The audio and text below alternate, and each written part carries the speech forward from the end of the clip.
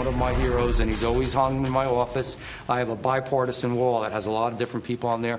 Ronald Reagan. And when he said, I didn't leave my party, my party left me. That's true. That's what he said.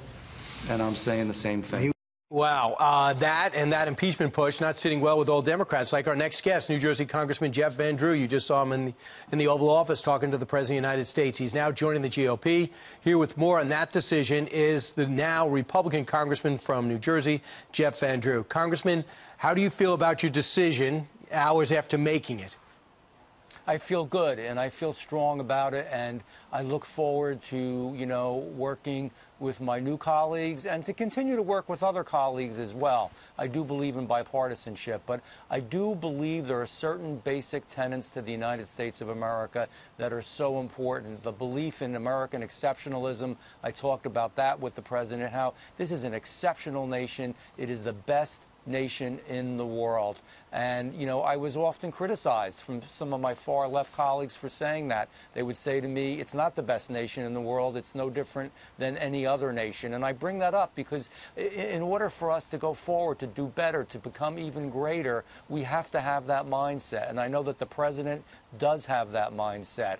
I think that that is something that we really have to obviously always believe. I think we have to believe in the fact that, American people are people that just, didn't always have things given to them, but that they worked hard, that, they always were given opportunity. But success is something that you have to reach out for and work yourself. And I think that's really, really important as well. So was impeachment, Congressman, if there was no impeachment, yes. Would you still be a Democrat?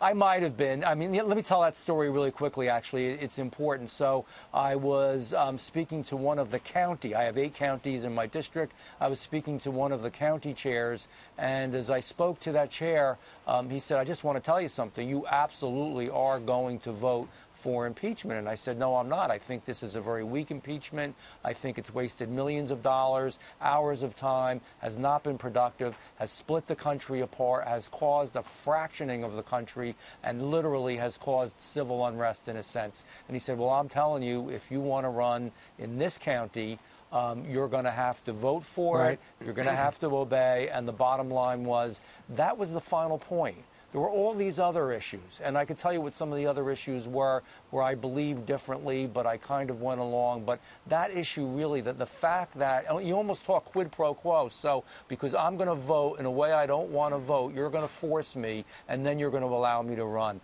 That's not what America is about. That's not what our election system should be about. Have you faced a lot of anger from Democrats who said, I put you there as a Democrat, how dare you? You got a little bit, actually a lot less than I thought I would. I've had such a good reaction and so much support and welcoming by Republicans. And I didn't know what would happen with Democrats, but so many Democrats that we meet say, Jeff, we like you as for whatever, in any way that you run, because we know that you're independent. And we know that you believe in what you say and you do what you believe. So I think that it hasn't been nearly as bad as I thought it might have been. So, but it's it's a big step, and a lot of people would come up to me and say, boy, it took a lot of, I guess, intestinal fortitude is the nice way to say it, to go forward and do this, and I believe strongly in what I did. I hope to really work well with my Republican colleagues. I want to achieve greatness. I want to help the president. I think we can have a wonderful year in 2020. I also think that now your district and you have the president's ear, and I know he certainly respects and appreciates the turnover. So Congressman Jeff Van Drew saw impeachment and said, I've had enough. It is now a Republican from New Jersey. And now I imagine your primary opponent will fade away if the president does indeed have your back like you seem to have his. Congressman Jeff Van Drew, thanks so much. Thank you. It was great to be with you. Merry Christmas. Yeah, back at you. Trying to solve problems in Washington. That's something very unique.